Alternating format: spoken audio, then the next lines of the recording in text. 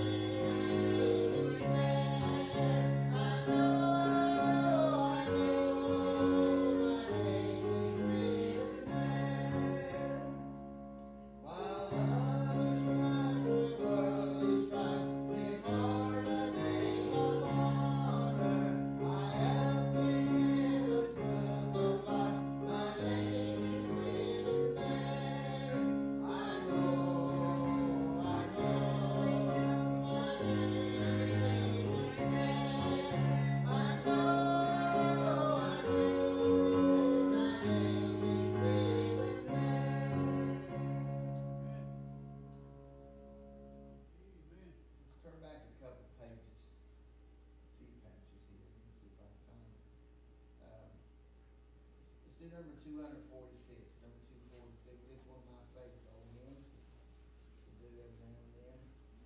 When the roll is called up yonder, number 246.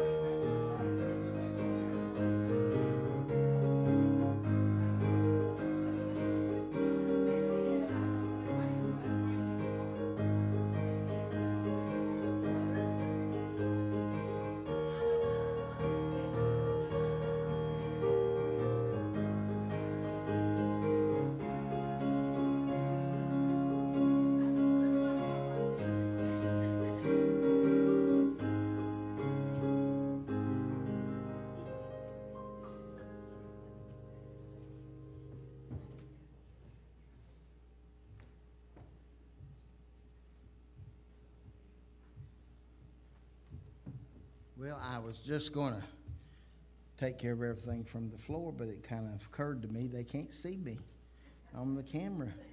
Them folks at home need to see me, I reckon, don't you think? And so when I'm down there on the floor, so we need to read our names off. Brother Rodney called. He meant to be here, but he's sick. He thought he might have ate something today that gave him an upset stomach, and so he's not feeling well.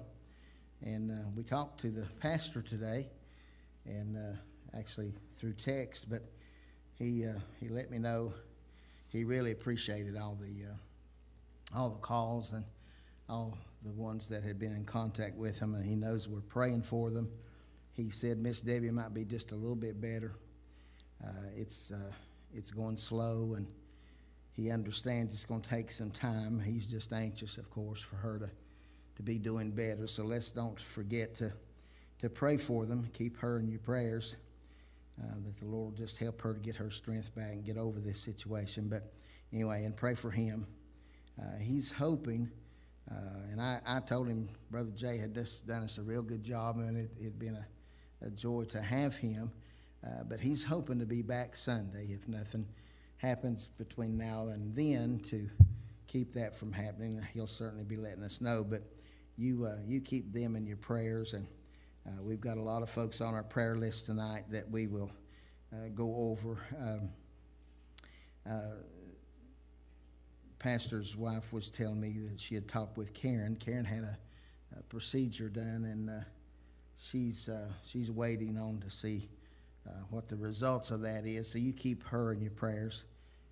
She's worried about this situation. We've got a lot of folks that have had tests here of late, and people are still waiting on getting word from things. I had a visit with my heart doctor yesterday, and he gave me good news.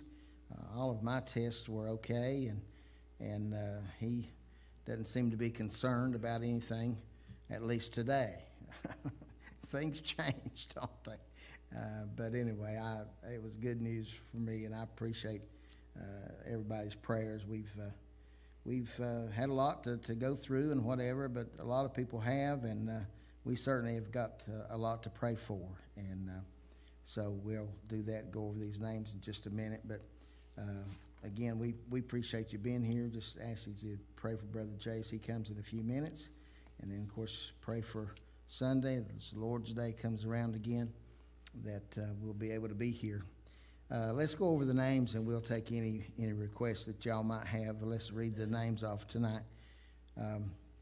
Sharon Long, Martha Brown, Brantley Darnell, Paul Darnell, Omi Darnell, a special friend, Jerry Sparks, Tom Bird and family, Ernie Bird, Ann Reagan and family, Titus Bird and family, Larry and Judy Grindstaff, Kathy and Billy Ray, Buck and Marcia Shaw, Richard and Marion Fox, Larry and Jill Carvin, missionaries, Kenneth and Peggy, Denise Goodwin, Alan Goodwin, Brenda Maupin, Jean Maupin, Wade Atkins, Heather Hughes, Chesney and Kelsey Hughes, Dalton Burney, Justin and Grayson Wilcox, Jessica and Taylor Harris, Beth and Keith Hulse, Olivia and Peyton Hulse, Jacob Murr, Madison and Kennedy French, Jacob and Lincoln Schaefer, Michelle Simpson, David Rittenauer, Jonathan and Kelly Tipton, Alvery, Ava, Austin Ann, Taylor and Maddie Allman, Sandy Slark, Kathy McCoy, Randy Cloyd, our caregivers, Judy Vitito, Brenda Dickey, family traveling, Michael Hensley, Russell Roberts, Bailey Roberts, Wisdom, Direction, Debbie Harold, Children of Divorce, Parents of Divorce, Brenda, Will, Chad, Jason, Alice, Ukraine, Israel, Veronica, Tommy Moody, Don and Ann, USA and Troops, Timmy, Ralph, Twins, Daniel Swiger, Ashley Swiger, Hudson Swiger, Jeff Toth, Peyton Toth, Vanessa Dykes, Virginia Milhorn, Mark Keys, Bill and Jennifer Fitzgerald, David Payne, Roger Metcalf, Patsy Klontz, Roger, that's Rodney's brother, And like he's mentioned, he has cancer, and he's been taking chemotherapy and some things. And so there's a long road for him, but just thought I'd mention that.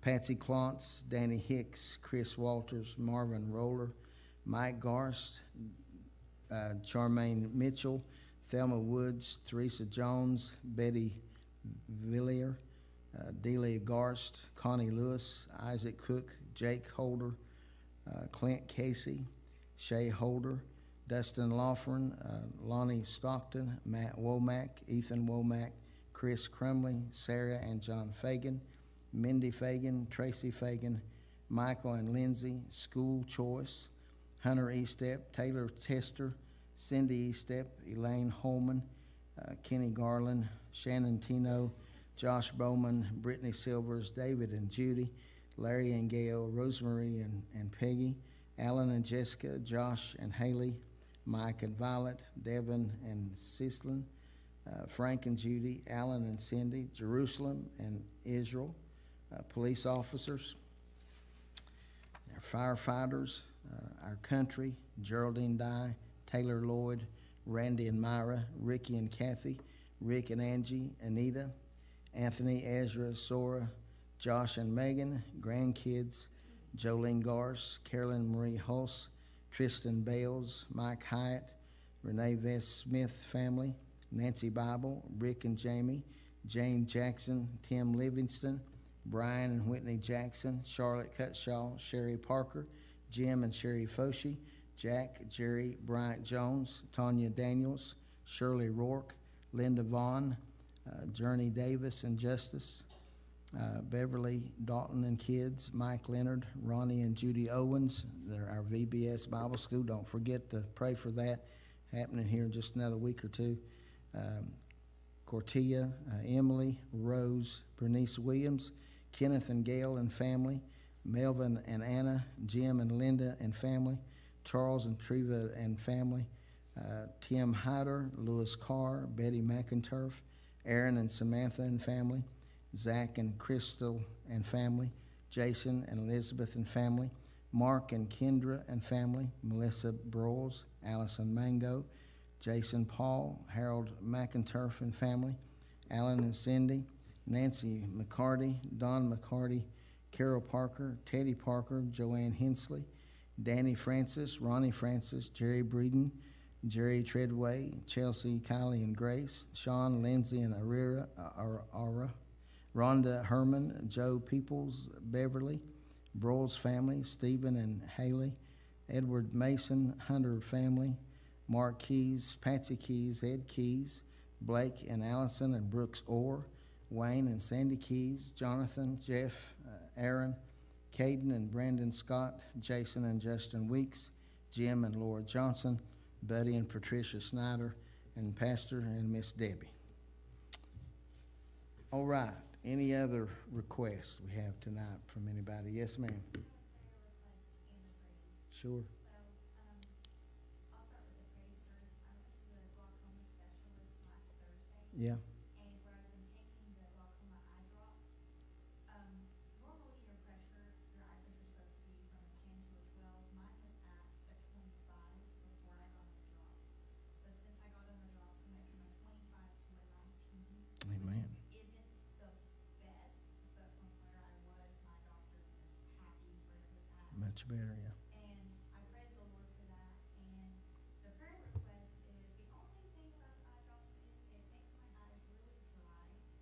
And I went back to the eye doctor because I was having some pain in my left eye. And basically what he said is because my eyes were so dry, when I would blink, it would scratch my eyeball. So they put me on lubricating drops, and that seems to help a lot. But just pray that the dryness can go away, because sometimes it hurts and it's not fun. Yeah, I bet it's not. Yeah. Okay, let's remember that. Special request. Anybody else? Yes, ma'am. I cannot remember this little boy's name, but he's from Florida, and he's got 9 tumors. I think they still on his liver, and they're gonna have to do surgery. It's gonna be a major surgery. And I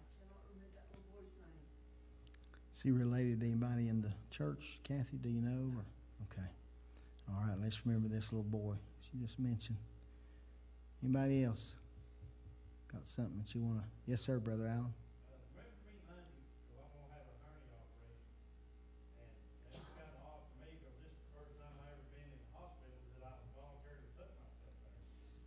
So it's just different. It's just different. And I ain't saying I'm worried about it, because I know the Almighty healer, but I don't know the man that's scaffolding me. We'll remember you, Brother Allen.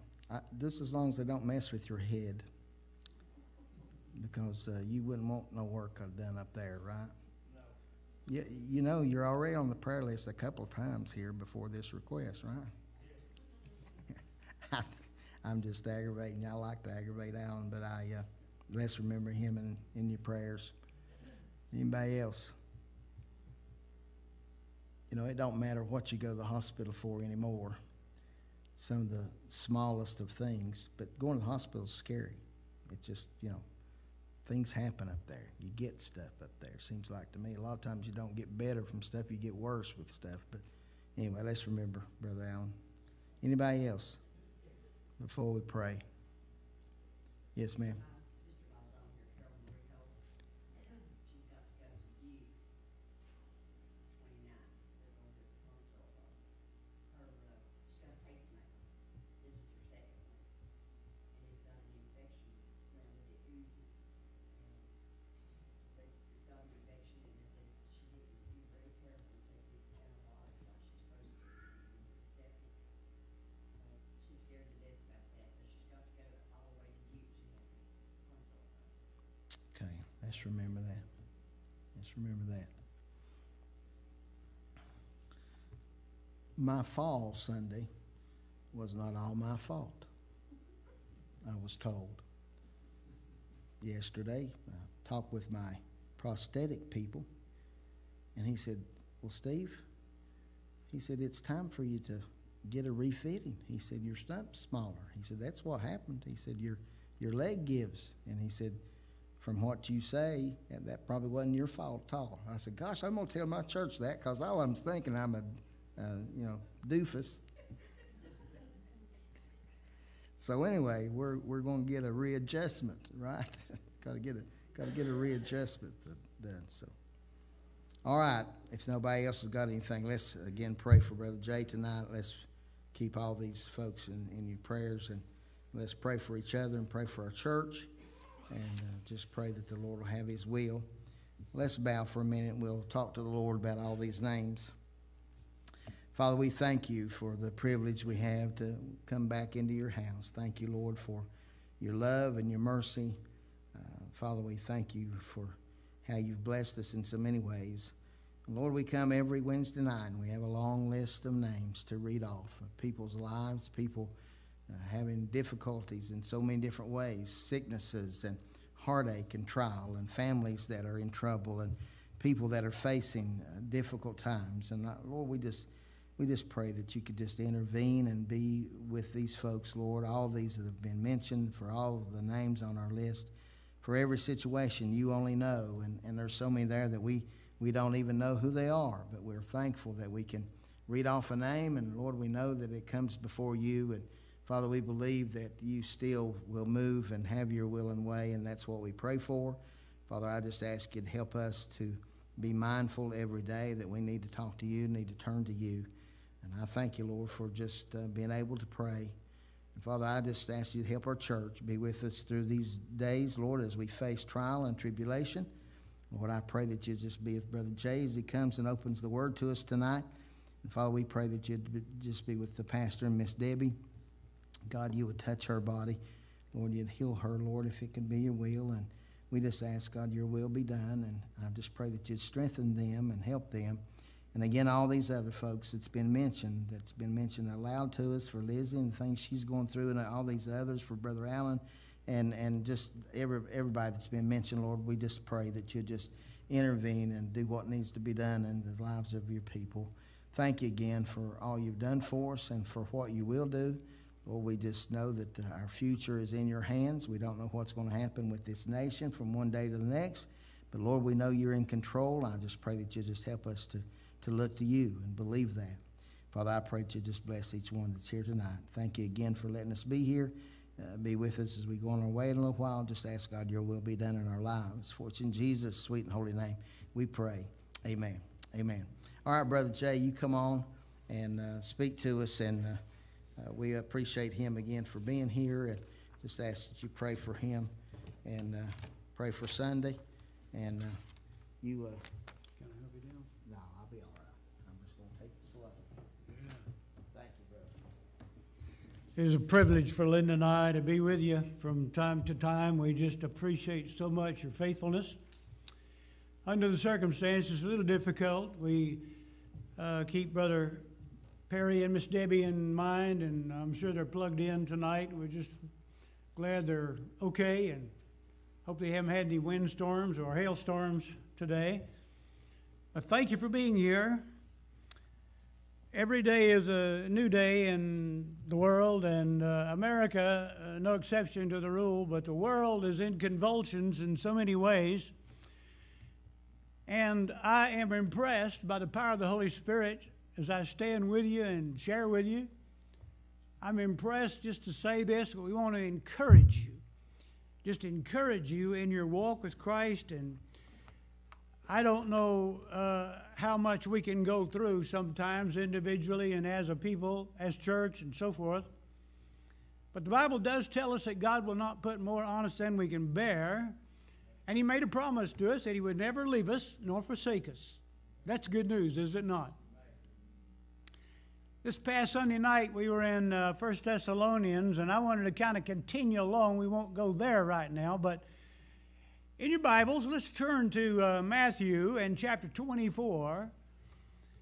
I am positive that Pastor Perry has been through these scriptures over and over and over the years. There's not much that we can say that is new, but I promise you, and all of us need to be reminded of God's plan no matter what else is happening in the world. And don't you believe that God's plan supersedes everything else that's going on?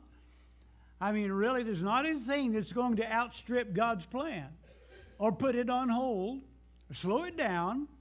God is right on time. He's on schedule. He knows exactly what he's doing. And he knows how to fix everything when it's broken. Amen? I don't know how many times something breaks around your house, but my stars, about every time I turn around, something broke. And we are people with needs, and so I tell my little wife, I say, look, sweetheart, I'm your servant, and so when something breaks, you just let me know. I'll fix it. There's been times when I couldn't fix it, and so I have to call in somebody else. Life is just that way. Things break, and we need some help. There are things that only God will be able to do in your life and mine. I feel helpless at times when people share with me the burdens of their lives and needs and so forth. And so I will say, as most preachers and pastors will do, I will say, well, I will certainly pray for you. I just wish that I was able to fix the problems right on the spot and to enjoy just watching the power of God at work. Let's move in the direction of faith every day, greater faith. If we can have a little bit of faith, I think we can have a greater amount of faith. And we need to just move in that direction all the time, believing that God will hear the needs of our lives and will have mercy on us and will perform the miracles that we so desperately need. Chapter 24 of Matthew. And I wanted to kind of pick up on the theme of the return of Christ. Now, I could talk about Jesus' return over and over again and again. We can only talk about it so much, but I don't think we'll ever wear it out. But Jesus said, look at chapter 24. Look down at verse 5. I'm going to kind of skip across a few preliminary verses. He said, many shall come in my name, saying, I am Christ, and shall deceive many. And you shall hear of wars and rumors of wars. See that you be not troubled. For all these things must come to pass, but the end is not yet. For nation shall rise against nation, he said, kingdom against kingdom, and there shall be famines, pestilences, earthquakes, in divers or different places. Now he said in verse 8, all these are the beginning of sorrows. It's a very important statement right there. They're the beginning of sorrows. Then shall they deliver you up to be afflicted, and shall kill you. You shall be hated of all nations for my name's sake. And then shall many be offended, and shall betray one another, shall hate one another. Now the portrait, the picture that Jesus is drawing here is dismal. He says in verse 11, many false prophets shall rise and shall deceive many, because iniquity shall abound, and love of many shall wax cold. But he that shall endure to the end, the same shall be saved. And then he said in verse 14, and this gospel of the kingdom shall be preached in all the world for a witness unto all nations, and then shall the end come. I'm going to hasten on just a little bit and jump down to some of the few verses that we have rehearsed over and over through the years. And this has to do with the return of Christ for the bride, the church, the body of Christ, us. We are all of the above. And so, according to verse 31, skip down to this one, and he shall send his angels with a great sound of a trumpet, and they shall gather together his elect from the four winds, from one end of heaven to the other. Then he says in verse 32, now learn a parable of the fig tree. Many scholars say this is where Jesus changed gears, so to speak. When his branch is yet tender, and puts forth leaves, you know that summer is nigh. So likewise, ye, when you shall see all these things, know that it is near, even at the doors. Now he's talking about all the things that he has described in these previous 31 verses. So likewise, in verse 33, you'll know that you're at the door when all these things begin to happen. I underscore the word begin. Verily I say unto you, this generation shall not pass till all these things be fulfilled. Now, referring back to verse 32, and most of you know what we'll talk about when we mention this being the parable of the fig tree, or how that Israel is the fig tree in the parable. Most scholars believe this to be true. It fits perfectly. The whole narrative makes a lot of sense when we have, in this case, the people of Israel.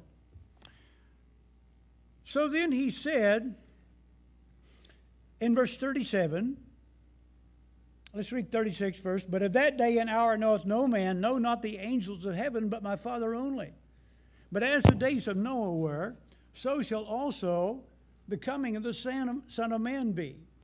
For as in the days that were before the flood, they were eating and drinking, marrying and giving in marriage, until the day that Noah entered into the ark, and knew not until the flood came and took them all away. So also shall be the coming of the Son of Man. Now, I'm going to pause right there for just a couple of moments and just simply, I guess, elaborate a little bit on the details here. In the event that Israel, and this has been 2,000 years ago, but in the event that Israel becomes the focal point as we see it today, we're just reminded that Israel has only been a nation now for 75 years, 1948 until now. And so the history of this whole thing began to unfold about 75 years ago, when it was declared that Israel would become a nation and that they would have their own land back and begin to return back to that particular place on the map. And I get excited about it. Lynn and I talk about it often, but in our lifetime and yours, we have watched this prophecy unfold. Now that's big, in my humble opinion. That's big, because the world has waited 2,000 years to see this. And so here we are talking about it tonight. And I've had the privilege, some of you may, how many of you, any of you been to Israel? I'm curious. Well, I've had the privilege to go 5 times, and I don't mind telling you, friends, each time was an experience, an unforgettable experience. And I don't want to overdo it, but you know, when you can walk someplace where Jesus himself walked, it's special. And so all the guides take the tour people around to the very special places that, of course, include where Jesus spent a lot of time. And as I look back, I'm just reminded of how real Israel is, how real Jerusalem is. And I've been to the Temple Mount, and it's kind of a long story, which I won't go into, but on one of my trips, I asked the tour guide if I would be able to just take the day and enjoy it by myself. And in this case, this was a young lady who was a tour guide, and so she said, yes, you can do that. So anyway, I spent the whole day in the old city. And believe it or not, I may have told you this. I apologize if I've repeated it before, but I shared along the way as a testimonial. But I spent the entire day in the old city of Jerusalem, and I was on the Temple Mount, believe it or not, by myself. I've never seen that in any other situation. There was nobody up there except for one older Arab guy who came up to me, and he was a little kind of a short fella, very thin, and he said in his broken English, can I show you around the Temple Mount? Well, I kind of knew where I was going, and so I thanked him, and I said, well, I really appreciate your offer, but I said, I'll just be here for a little while, and so I was. Well, he turned to leave, and he turned around, and he had this look on his face, and she said, you people come up here to mock us. And frankly, I didn't know how to react. In fact, I didn't say anything. And he rambled on for a couple of minutes. Well, he was a Muslim. And in their eyes, if us, and he knew I was, obviously he could look at me and tell that I was an American or a Caucasian, you know, from some other part of the world. And I was just assuming that he knew or assumed that I was a Christian. So anyway, he rant and raved for just a couple of moments, and I just kind of avoided him and neglected to say anything, and a couple of moments later he walked away. But I am aware of the fact that Israel is a hated people today. Isn't that amazing? Now they have a few allies, but they are indeed a hated people. I don't like to think about it, but us Christians are becoming a hated people also. So we have something in common with the Israeli people. And in this case, we are hated because we're Christ followers, and we are a threat to their religion. For some reason, they feel that they are threatened by us. And by all means, they should, because if we pray for them, my friends, the skies can break through and change these people. And there are lots of them, I hear, coming to Christ. Hallelujah. Now, all the problems and the troubles are mounting. I don't have to tell you that, but we know the winds of time are shifting. And it's not just bad weather, hail and tornadoes and hurricanes and all of that. The mood of the world is changing, and it is changing against God. Well, Jesus told us exactly what to look for. Chapter 24 of Matthew is a full description. Everything Jesus said is happening as we speak. In fact, I don't hardly understand, and I wonder at times, how much more can God allow? Now, I say that often, and I'm sure many of you do. How much more can take place? I picked out a clipping not long ago, and I wanted to just read a little bit of it to you. I don't stand usually and read stuff. But the headline here, America is preparing the way for the coming world government. Now, folks, this thing is slipping in under our noses, as it were. This world government, globalism, there's a bunch of names you can hang on it. It is happening quickly. And some of the experts in the theological circle are saying, how long can we go before it is finalized? Some writers have questioned how America could relinquish her sovereignty and join the coming world government in light of the constitutional safeguards that were created by the Founding Fathers. However, since World War II, the U.S. Congress has passed a number of laws giving the president awesome executive powers. This is to enable him to safely control the government and military forces in the event of nuclear war.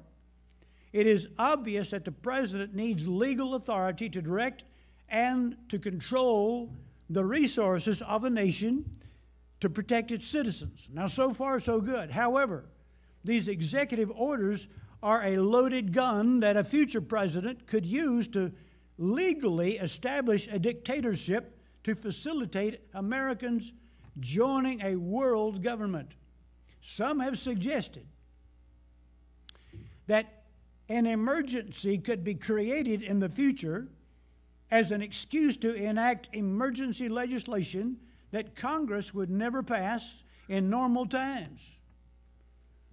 The article goes on to say the range of dictatorial powers available to a president during a declared national emergency are equal to or greater than the legal powers held by Adolf Hitler or Joseph Stalin during their dictatorships.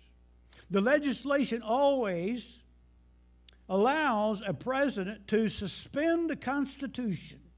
Now, for those of us who studied American history, this should send shivers up our spines. A president who could suspend the Constitution and exercise these powers whenever he alone determines that the nation faces a national emergency, real or imagined, real or concocted. Do you follow me?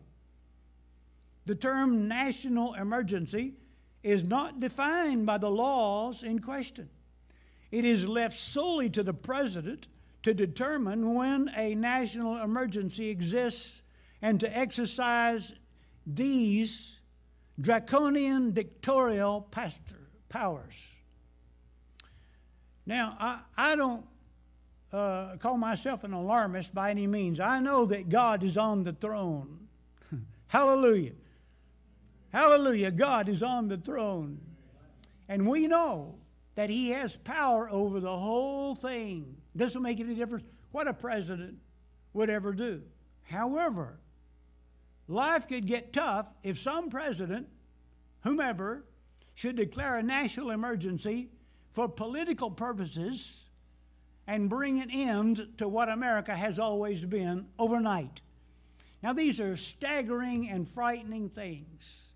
And again, I don't share this with you to suggest that we need to wring our hands or jump off a cliff. I'm simply saying if there's ever a time that American Christians ought to be on their knees praying, it's now.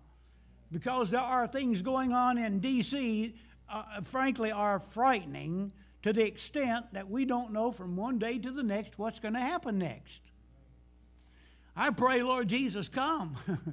I mean, I don't mind telling you, I'm ready to go. I would just soon be out of here before midnight. May or might not happen that way. But here's another little short list of what that means. Seizure of all print and electronic communications, media in the United States. Seizure means that it would all come under the control of one lone human being. That's frightening. Seizure of all electric power, fuels, minerals, public and private. Seizure of food supplies and resources, public and private, including farms and equipment. Seizure of all means of transportation, including cars, trucks, any other vehicles, including control over highways, harbors, and waterways. Seizure of all American people for workforces under federal supervision. It allows the government to split up families if they believe it is necessary. This has already happened in years gone by in another country. Seizure of all health, education, and welfare facilities, public and private. Registration by the Postmaster General of all men, women, and children for government services. Seizure of all airports and aircraft. Seizure of all housing and finance authorities. Authority to establish forced relocation. Designated areas that must be abandoned as unsafe. This would be establishment of new locations for population groups, building of new housing on public land, seizure of all railroads, inland waterways, storage warehouse, public and private, and authorize the Office of Emergency Planning to put the above orders into effect in times of increased international tension or financial crisis. Now, the list is a little long, and forgive me for reading all of that, but I do feel tonight that we, by nature, take a lot for granted. We have been given so much in America, and we probably sometimes forget what it cost the early founding fathers to give us what we enjoy today. And so I don't want to be caught off guard under any circumstance. I hear things on the news that is frightening, and it has to do with what's going on in the higher levels of government. But it is safe to say that of all Bible truths, the first is the truth of eternal salvation for lost mankind. And I assure you tonight, friends, you and I will be the only source of hope for a lost person if they're out and around and you're close enough to them to share it.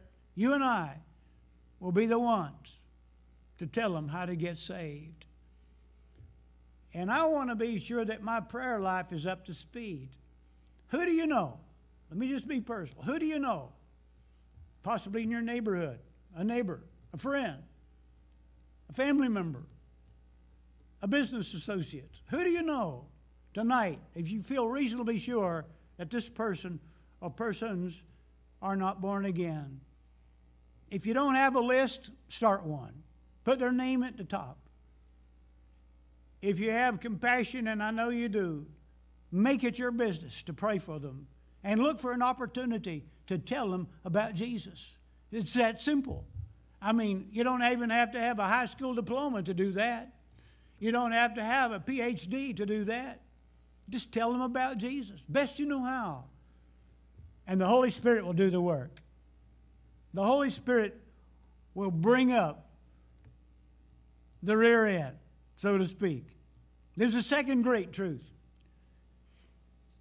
It is the promise of deliverance from the final 7 years of judgment called the tribulation.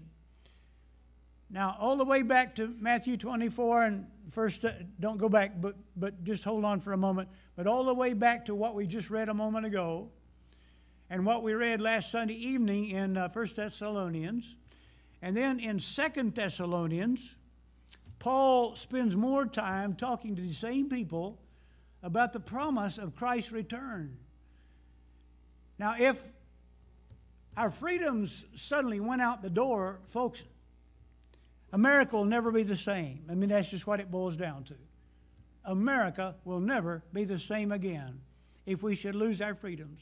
If martial law should be enacted, and it could happen overnight, everything is going to change. I can't tell you from experience because I don't know. However, I've read stories of what martial law is all about as it is designed or called for by someone whose motives are questionable.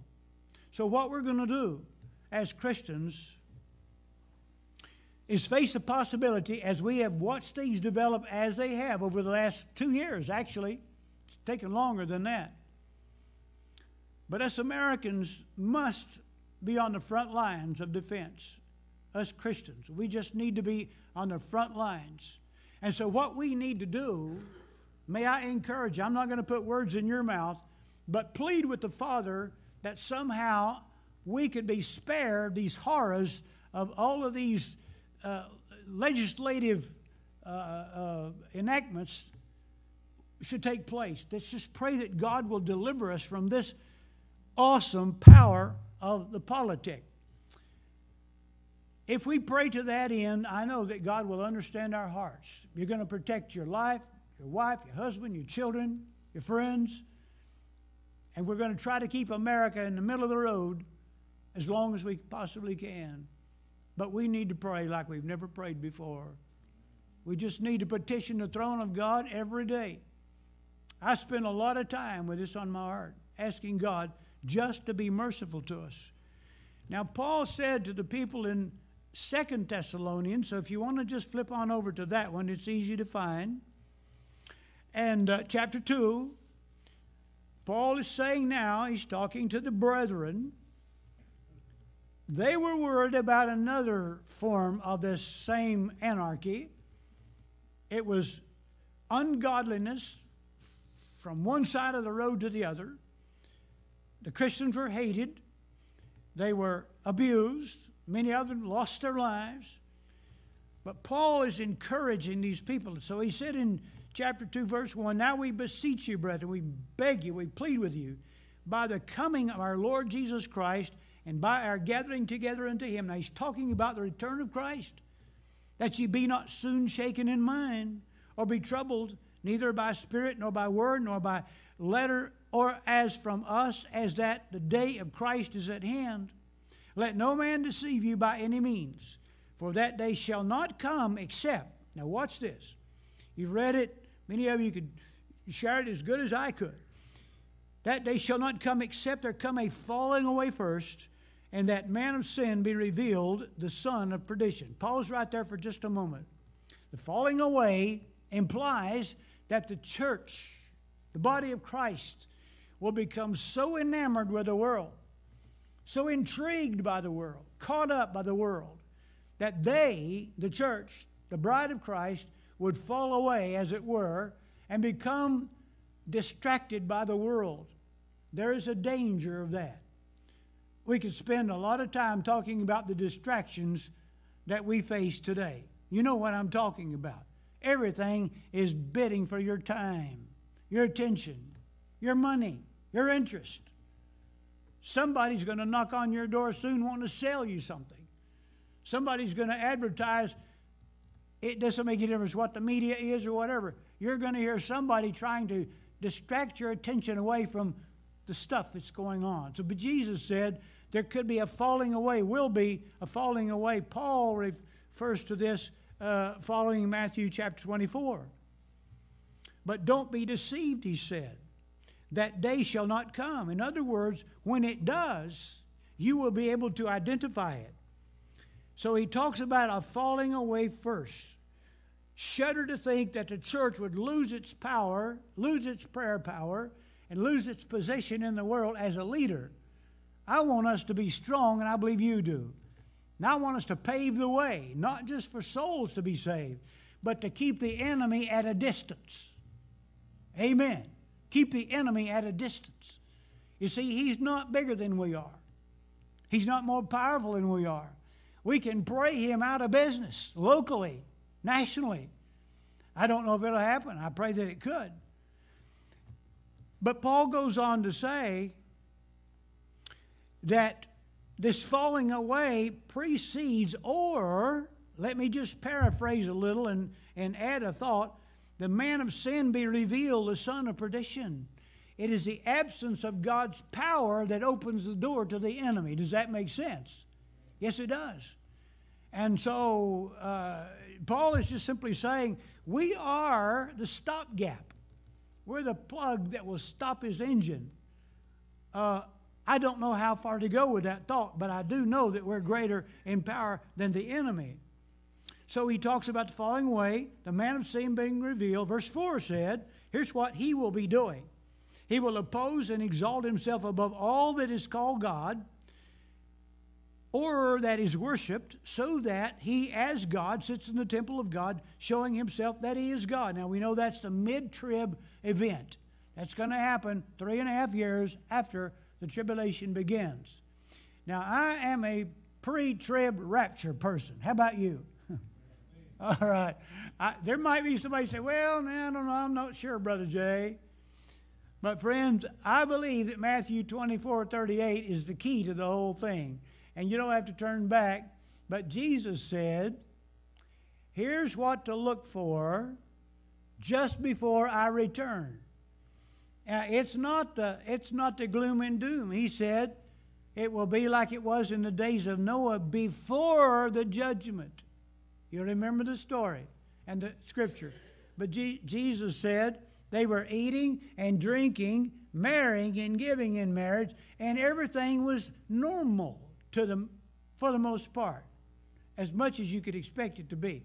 Now, the days before Noah, it was bad because there was evil everywhere. But for the most part, it was normalcy. And so they were doing the things that we've done for the last 245 years. It was normal. But we're more normal than America's ever been because we just come and go, and we don't pay much attention to anything else unless it gets in our face. So Paul is simply saying that this thing is going to proceed to the advent or the entrance of the Antichrist.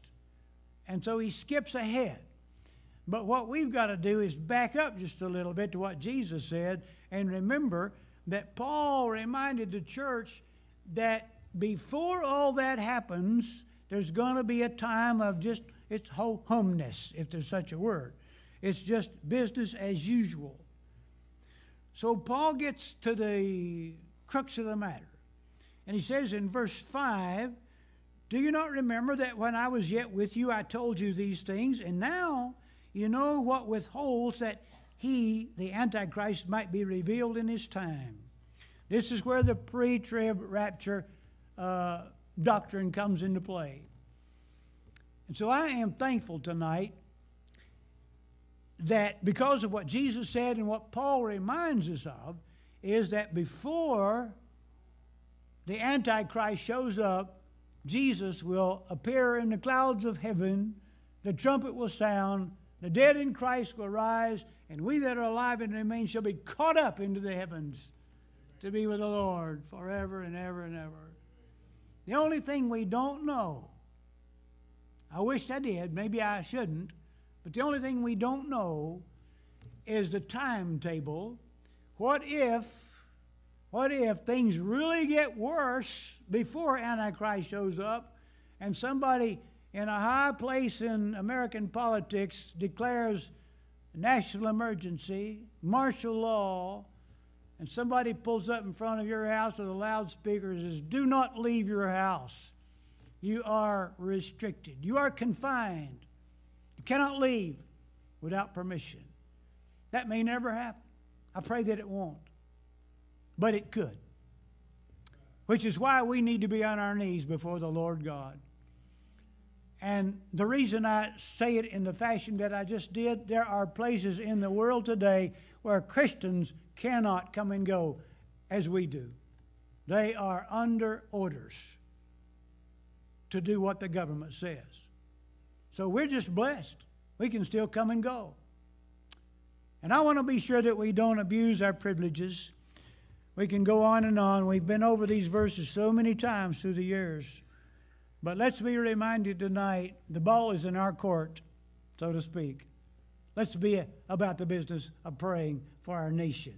And I'm sure you have been praying for our nation, praying for the president, praying for the Congress, praying for the senators, praying for the churches that they will come alive with the power of God, praying that God will so indwell the preachers as they get in the pulpits that they will hardly be able to contain themselves for the excitement of what God is about to do. We need to get excited. What do you say? Well, let's do that as we stand, all right? And as we pray tonight, let us be reminded that God said, "I will not leave you nor forsake you. Come unto me, all ye that labor and are heavy laden, and I will give you rest." We could quote verse after verse after verse. Let's thank Him for each verse tonight. What do you say? Let's pray. And Father, we're grateful now for the written word, the spoken word. Thank you for the privilege to preach the gospel. Thank you for the honor we have to be in this fellowship tonight. I thank you so much for my brother Perry and Miss Debbie, and ask even at this very moment that they might enjoy the sweet touch and presence of your Holy Spirit, even greater than all through the previous hours of this day. Bless them, I beg. Well, thank you now for victory. Keep us alert and awake. In Jesus' name, and amen. And amen. God bless, friends. We will see you next time. Now, Brother Perry is planning to be with you on Sunday morning, so pray that he will be able to do that. Amen.